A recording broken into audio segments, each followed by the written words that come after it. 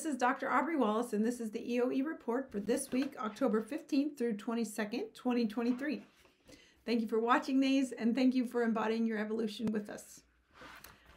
Last week, we were in a Chakra 1 focus with celebration, some bubblies from the ancestors of healing here.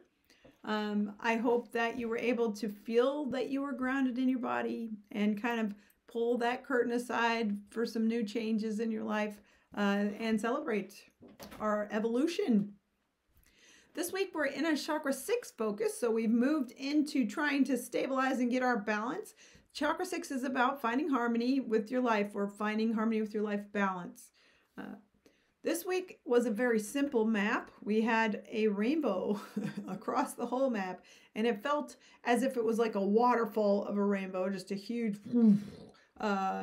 energy of rainbow across the entire page.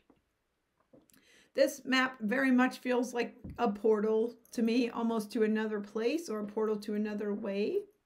And bridge here is in the color of green, which is the color of heart chakra, and values, and community. So I think right now we might be seeing this week a huge change or a huge optimistic transformation from the root to the crown on how we're bridging to community.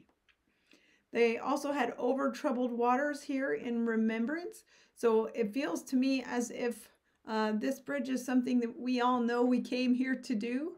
So you might check in this week and see, do I feel like things are in balance in my life, or are they coming into balance really quickly, or even just this transitionally feeling is actually giving me a little bit more optimism this week. Even if we don't know quite where that next part is going to be, we can feel optimistic that we're getting this kind of boost of transformation to get there.